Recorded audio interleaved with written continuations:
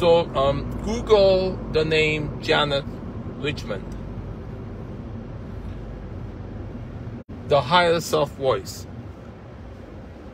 What's going on? And you'll see videos of me talking about spiritual abuse going on. And I was thinking that the things what I'm doing about client of mine, friend of mine, special needs kid that was being oppressed to get benefits from regional center. The same thing message I'm sending about that issue, about this. Have Janet Richmond claim whistleblower protection rights, and she's the tip of her pyramid scheme, spiritual abuse pyramid scheme. So go to Google Janet Richmond, you find out what it is.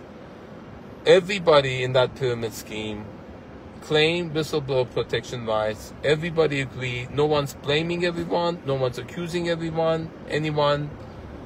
No one's prosecuting. No one's suing.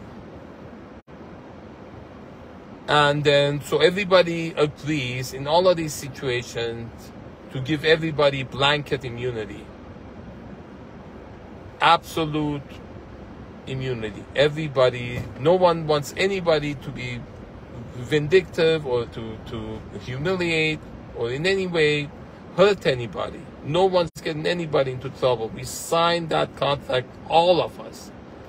And we all agree to share the profits of this story, of revealing the secrets about what's going on. The more you reveal, the more you get.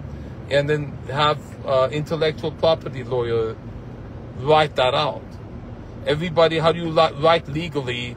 Everybody gets the fair share of the profits. So you make a pie out of the profits we make. All the TV shows, book deals, movie deals, TV appearances.